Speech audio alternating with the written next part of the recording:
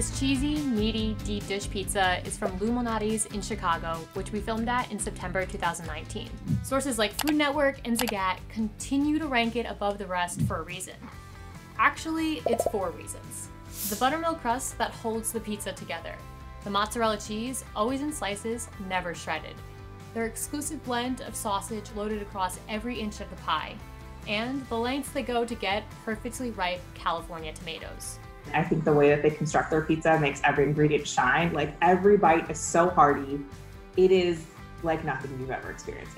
It's so good. They're known for their crust, and it's the perfect amount of like a little bit crispy and a little bit crunchy, but still like buttery and doughy. Right now, most restaurants and bars are relying solely on delivery and takeout, including Malnati's. So I chatted with their owner, Mark Malnati, about how the restaurant is still delivering their famous pies even during this really challenging time. Did you do that yourself? How did you do that? I did. I'll teach you if you want. All right, now I'm in one of our restaurants. So now obviously we're talking to you via Zoom rather than being at the restaurant with you. Right. Can you tell us a little bit about what your restaurant is dealing with right now and how you guys are kind of handling the changes from the coronavirus shutdown? Yeah, so in this new environment, we're doing the best we can to deliver pizza at the curbside, to send it in cars. You know, people want their comfort food at a time like this.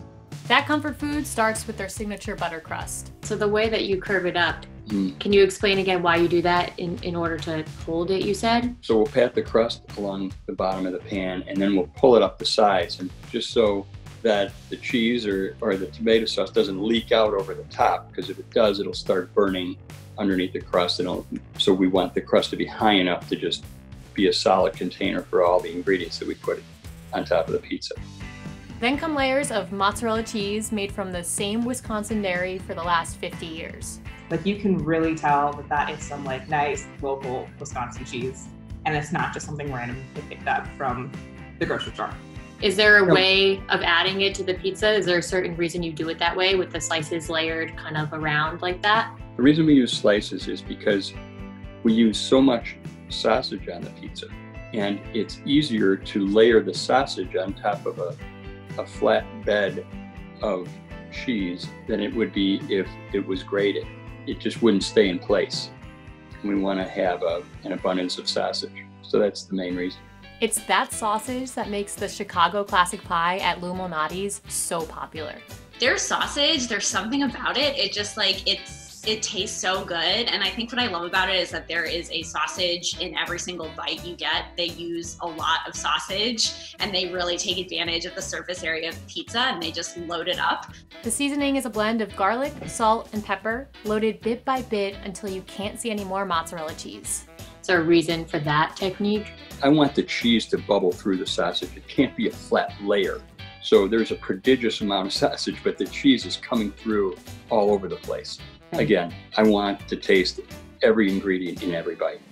And to top it off, a sweet and tangy sauce made with California tomatoes. We use a whole peel pear tomato, and when they can that tomato, they wait until the tomato hits its zenith. When it's the reddest, the plumpest, you know, the most sugar just kind of jumping out of that skin. And we'll wait till then. We send a group of guys out there, and they watch the tomatoes until they're exactly the right profile for us. Pies cook for about 30 minutes each at 550 degrees. But ever since the shutdown, Malnati's has taken many of its pies straight from the oven to customers' doors. You can pick it up or get it delivered if you live in Chicago, or they have their frozen pies that they ship nationwide. We blast freeze those pizzas, you know, so they're frozen in seconds. And when we ship them out, and we ship them out within a week of when we make them, they get to you across the country in great shape. My mom just sent me 2 frozen Lou Malanti's pizzas. It was like the best day of quarantine when that arrived in the mail. So she sent a cheese one and a sausage one. And honestly, that was my first time having it frozen and, you know, not fresh. And it was amazing. It tasted just like having it in the restaurant or just like having it for delivery. Because Malnati's is now relying on orders like these rather than dine-in service, Mark was forced to lay off much of his wait staff. Most of our service staff, our bartenders, our waitresses, our waiters, our busboys aren't working. Some have picked up hours as drivers, but we've had to lay off a few hundred people. To help offset this, Mark upped employee discounts to 75% and started a staff fund for workers in need. Our team can write into us and say, hey, we're struggling to make ends meet right now. I'm home because my mom has COVID. Could you help us right now? And we're sending checks out to our team.